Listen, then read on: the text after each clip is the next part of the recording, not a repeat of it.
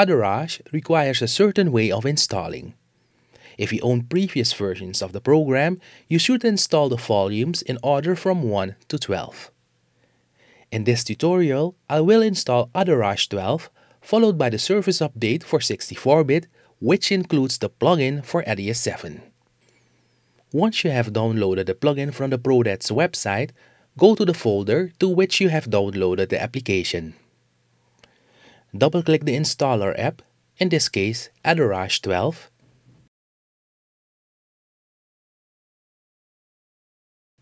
Click Next, and read the license agreement, and accept it if you agree. Input your serial number. Click Next.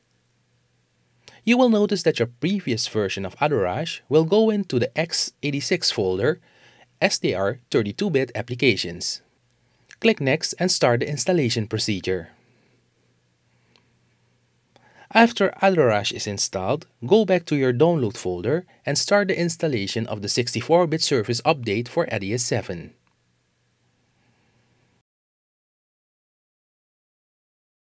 This time you will notice that it will go to the 64-bit portion of Windows and the plugin for EDIUS 7 will be selected.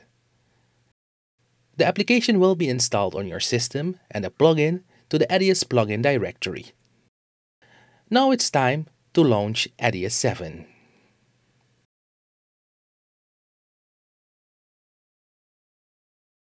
In the effects palette, you will now see two proDAD folders, one under video filters and one under transitions. The Adorage filter does not support the expanded alpha in EDIUS. This means that the alpha will not be carried over when sequencing or when exporting to the HQX codec with alpha. The plugin also does not support 10-bit.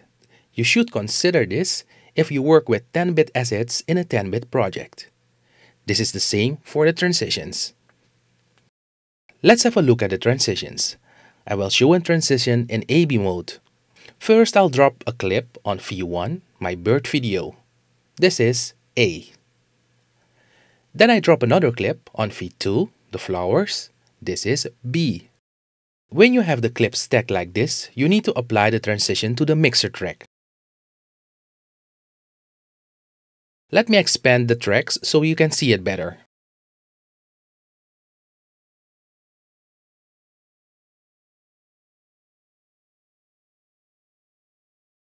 I have applied the transition to the mixer track, but nothing is happening yet when I scroll.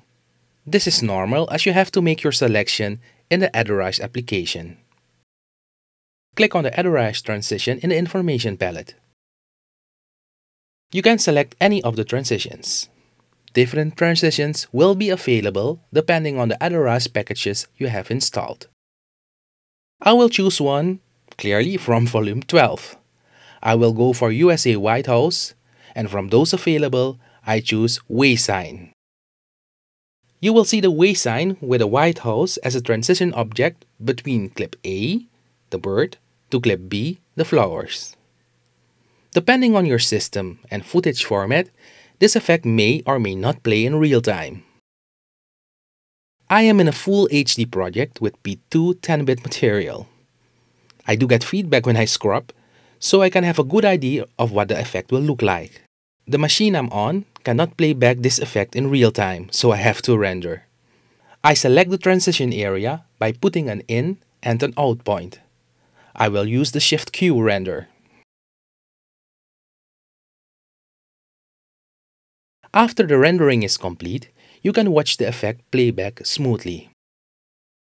But I can imagine that you will not want to use the White House in every video. No worries, Adorage has you covered.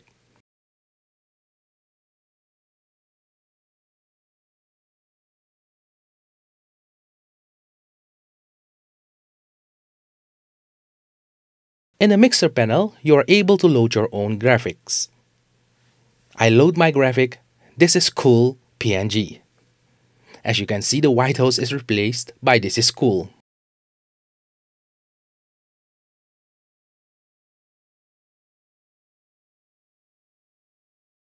But if that's not cool enough, you can load any HQ or HQX movie on your PC.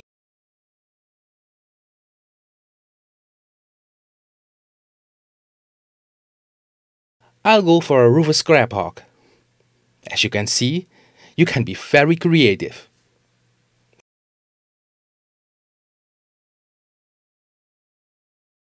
Everything I showed in Adorage in AB mode can be done when having the clips on a single track.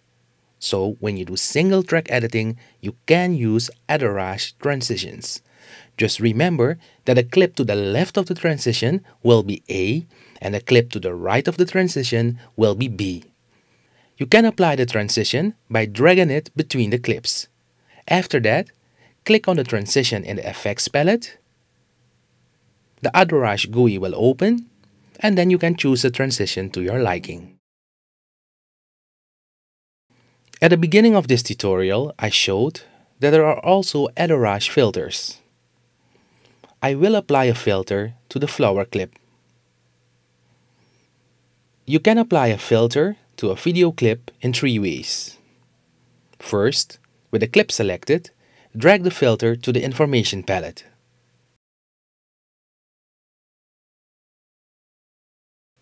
Second, select the filter, right-click, and select Add to Timeline. The third option is dragging the filter from the effects palette to the clip on the timeline. In this example, I will use a picture-in-picture with an interesting border. As with the transitions, you can adjust it and have your own graphics displayed. In this example, I'll change the overlay. First, I'll choose the This is Cool graphic.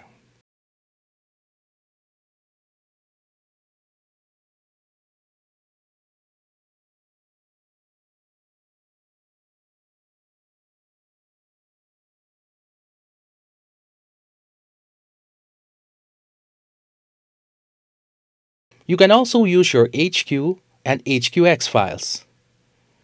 Let me put the Crab Hawk as an overlay. This looks pretty interesting with that border. The possibilities are endless. Thanks for watching.